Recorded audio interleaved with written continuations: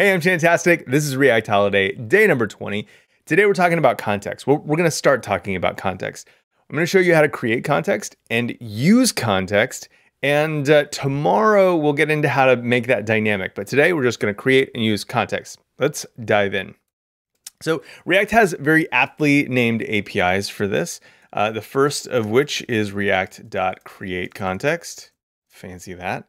And that usually gets assigned to some type of variable. So this would be let Pokemon context equal React create context.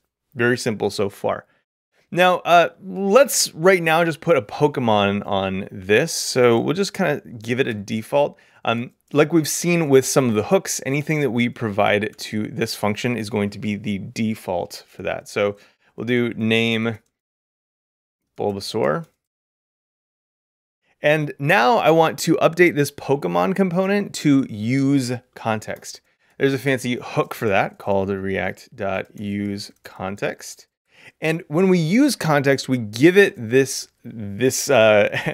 variable that we've created context from. So we're creating context, context is stored here, and then we use that to then read from context or to use context in our component.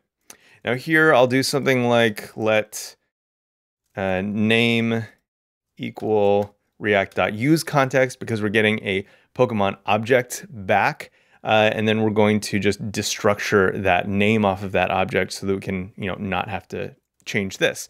Now I'm going to delete this now because we don't need that. We're getting the value from context, and I can delete it in our app here as well. So let's see what happens. Now, as I click on these, I should only be seeing Bulbasaur. Now, while our app is changing in the background, we're not providing this context. We're just setting and using this static Bulbasaur context. But it does prove that we have our create context and our use context working in tandem.